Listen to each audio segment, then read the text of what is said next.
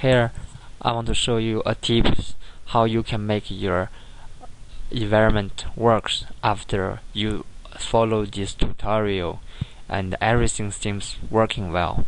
But finally, when you type local PhpMyAdmin, it doesn't show up.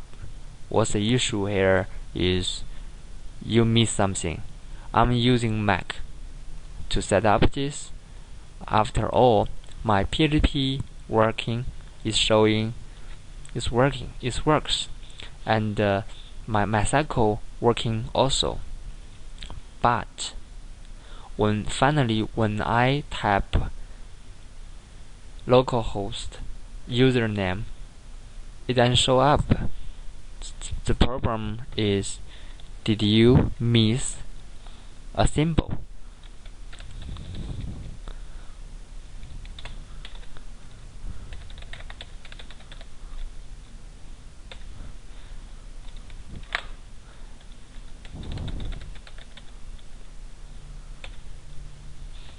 Here is the problem. Did you miss this? Is a key.